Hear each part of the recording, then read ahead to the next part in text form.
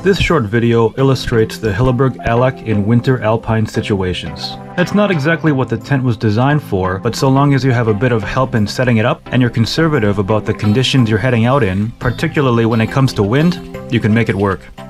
In this video, I've got my Hilleberg Allak pitched adjacent to both the Douglas and Franz Joseph glaciers in New Zealand, each at around 2,000 meters in elevation. What I liked most about the Allak in this type of environment was its two very large vestibules, which allowed for maximum gear storage and sheltered cooking away from the elements. That was a fake smile. For a howling gale, however, I much prefer the Hilleberg Notch, so make sure to check that tent out at the link shown here. In my humble opinion, the Allak is best suited for within bushline situations, such as can be seen here, pitched on a frozen lake in northern Minnesota. For more perspective on the Hilleberg Allak, please see my in-depth review video at the included link. Thanks for watching.